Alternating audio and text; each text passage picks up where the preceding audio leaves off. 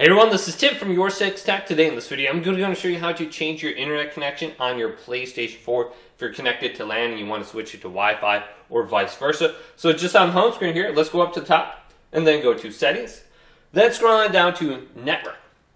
Now under here, we want to go to Setup Internet Connection. Then choose Wi-Fi or LAN under here. So if we want to switch it to Wi-Fi if we're connected LAN, go to Use Wi-Fi. Then go to the easy setup right here, and then select the Wi-Fi network you want to go ahead and connect to. So I have Mr. Beast as an option right here, so I'm going to choose this.